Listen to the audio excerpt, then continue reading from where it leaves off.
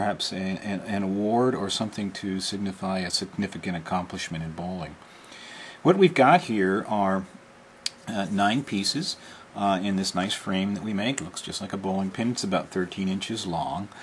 And the wood is all American hardwood, quite substantial. As you can see, it's a 1/4 inch thick wood, and your goal is to get them into the pin. May look easy, but trust me, it's not. We took it to League Night Friday, and it was a long time before anybody solved it, and a lot of people worked on it. But great fun. You've got, as it's shown here, kind of the standard. We've got, this happens to be cherry and maple, but we may use alder, or for the darker wood, or the lighter wood may be ash. This is maple. We may mix up the woods a little bit, but generally have this appearance. And I do have, just finished today, a female figure too.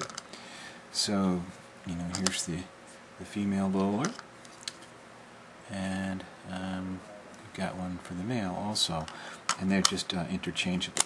So you can pick the style that you would like. Now, another thing we can do for this is that we can laser engrave something into the ball. You notice I've left quite a bit of space on the ball here.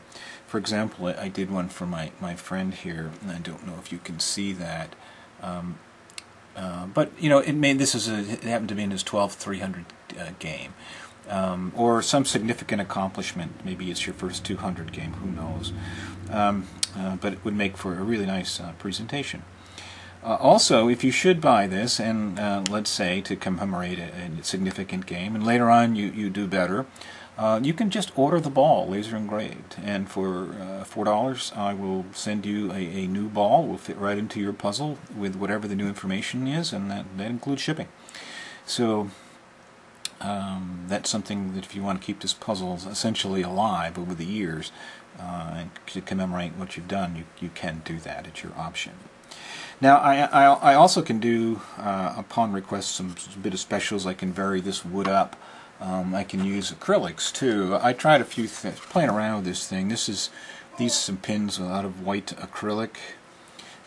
This is just kind of a different look it has. This is maple, but it's a red stain maple. This is maple in here also. Use a lot of ash too. This is a similar look. Here's a walnut. Here's the man in the ball out of walnut.